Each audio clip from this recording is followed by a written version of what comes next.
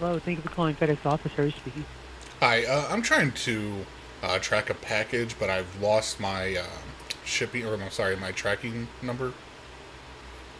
Hmm. Well, if you call the 1-800-GO FedEx number, they Uh, may be able to assist you. They have sometimes extra tools to check, but I'm not sure if not having the tracking number will be a hindrance. yeah.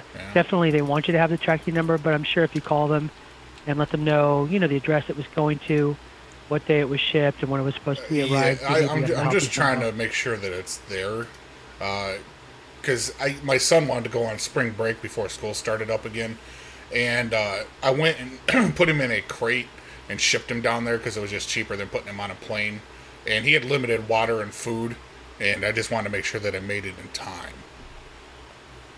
1-800-GO FedEx is the number you would call, and you want to probably say representative a couple of times just to make sure you talk to a voice operator, Mm-hmm. and then they'll see what they can do for you there. We actually we don't have maybe all the tools that we could have to look up things here. We just have access to the website. They have access to more. Okay, because yeah, I only put enough oxygen tanks in there for a 2 day shipping, and I Sir, thought maybe yeah, that the weekend might interfere with that. I think you would have to call the 1-800-GO FedEx and talk to them about it. Huh. Okay, so you can't do anything on your end. Not on my end, no. What do you do there then? So all we do here when someone says they need tracking is we go to the website, FedEx.com, and then we'll look with a tracking number.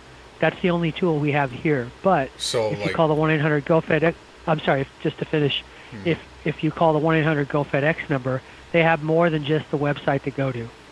okay, so basically, what I can do at home is what you do there. Then why do you have a job? Pardon me? Well, I could go to the FedEx.com site and do tracking from home. Why do you have a job if Right. So that's I'm what you not, do? I'm not, yeah. So I'm not suggesting you do that. We actually do a lot of things here, but as far as anything more advanced on tracking, we have a number that we ask people to call because they have more tools than we do out of the shop to do your tracking. When you don't have the tracking number, So generally it's expected that you would keep the tracking they number. pay you like $15 an hour just to slap a label on a package, but I put the label on my package before I brought it in. Yeah, I understand, sir. But you would have to call the 1-800-GO FedEx number to get any additional information on your package if you don't have the tracking number.